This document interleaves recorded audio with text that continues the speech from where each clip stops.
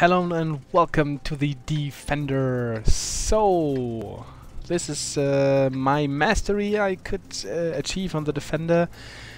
This tank, to be honest, is really freaking much fun to play. So, I did get it as a present, and although I think it's quite expensive, I can tell, or I can at least kind of say it's really fun to play. I'm not sure if you need to purchase it, but IS-3 will do a similar job with less income, of course. But the gun handling overall is okay. Although you will see me like you can say snapshotting in this tank is not gonna work. So IS-3 is much better with this, but most probably with the gun handling while driving or whatever.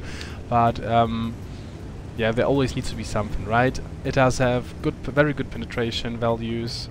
So 225 APCR, 265, which is like tier 10 medium average. The HE shells do have a good amount of damage, and the overall alpha is 440, which makes this tank really good in trading situations with, for example, an IS-3. So you have the same amount of health, but you can out-trade an IS-3 easily. So even like the tier 10, the T10, the tier 9 heavy tank of the Russians, which is more or less having the same alpha, like not more or less, it's having the same alpha, it's gonna not trade well against you, except the HP advantage it does have. But other than that, the weak spots, or obvious weak spot of this tank, if you're shooting from below, you can shoot inside here. If you shoot from a little above, it's gonna be very easy to hit that part. If you're gonna shoot from the side, it's pretty obvious, although don't shoot this area here, right? Because, you know, Russian. Here I had an easy shot on the freaking T-64, but Arno22 thought like, fuck this guy. Fuck it. We're advancing forward, making sure that we can work with our gun, like unarming the quite long aiming time or overall not so super accurate gun. Not working out so far. We're quite far off the pace so still, but we're gonna go closer, yeah. And while we're tracked, we're gonna look at this beauty of a tank, because to be honest, with this paintings and everything, this tank is just a freaking beauty. So we see a T10, we are spotted, but that's not the problem. We just take a snapshot, which was barely aimed. But yeah, well, you know, how do they say, if you have a rule, there is nothing else than nothing better than making it not be valid. So I'm not sure if you really say that, but still, I think you get the point. I'm not a native speaker, so I'll try my best here to not sound like a total pleb. We have the super pushing here. I'm going around him to make sure I get his side, not willing to sacrifice another shot that will not penetrate or something like this. So yeah, I'm taking my time really, obviously reloading, but still. Nice shot into the front cheek of the T10. And he's pretty much down. We did a lot of damage to him, I think 3 shots in total, which in this particular situation are 1200 damage. So it's only one shot we didn't connect on a tier 9 tank.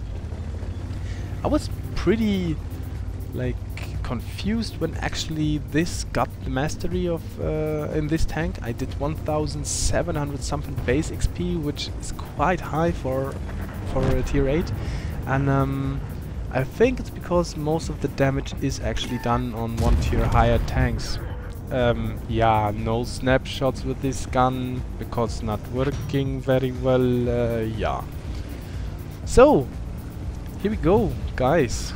This tank is really capable of getting some bounces and shit, but I was playing against T-34s which were just auto-penning my top plate from this angle kind of, so I thought it's not gonna be able, but yeah, there was weird stuff that's going around sometimes, right?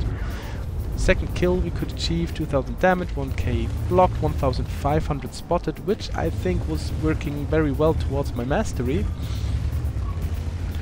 Now we decided the heavy line is cleared and we need to make sure to help our teammates, and or at least go to the flag so we can secure it not being outcapped or anything. Don't want to really go on the left here because the RHM might be camping in the K line-ish 1, 2, 3, 4, 5 area, so making sure I'm not getting any stupid side shots. Overall, it's a nice game because don't forget this tank has 13 seconds reload time, even though it doesn't feel that much. Together with the like overall more or less weird, not weird but poor aiming time and accuracy, you will not have the biggest DPM in game, so you need to make your shots count. So I'd rather suggest, especially with the armor you get, take some time to aim those shots actually and make sure that you are not too hasty, which you will see me doing, I mean, soon. But if you have to take the shot or you don't, then just try for it. It can always work. We're still playing a Russian tank, right? So we did spot the Tiger P, so we got some nice assistance on him. And there you see, there you go, there you see it. It just didn't work in this case. So he just shot in the top part of my peak, pike, whatever. So, and I think he had a decent angle to penetrate it. So, and still, it's 264 penetration on a Centurion 7-1. This, like, you know, I had the chance to not shoot and not have a chance to hit him at all, or to just go for it and take my chances, and I did, and it connected. That as well could have been a non-hitting shot like this one, but overall it was bad aimed as well. So the RHM is almost dead. We have a KV-4 over there, but I'm gonna ignore him, making sure to take a gun out of the game, which is quite dangerous, even though this guy doesn't have a big gun, I think.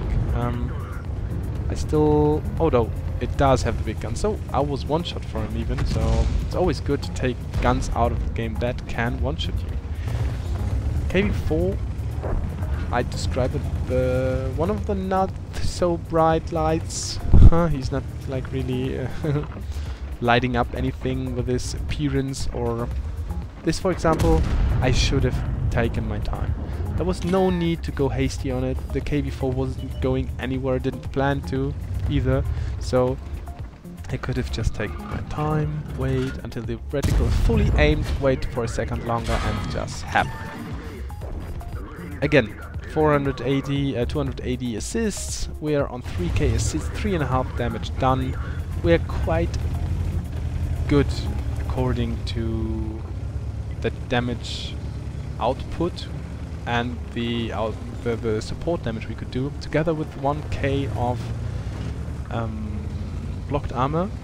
I think that's the reason why this replay actually went out to be my mastery on this tank. Although I'm still confused, to be honest, like 7,000 damage, 3,000 or 4,000 damage I did here, or 4.5 I think it will be in the end.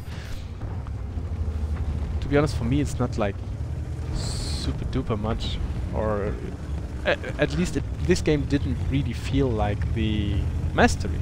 You know, we have so much tanks left, but you know, I'm not gonna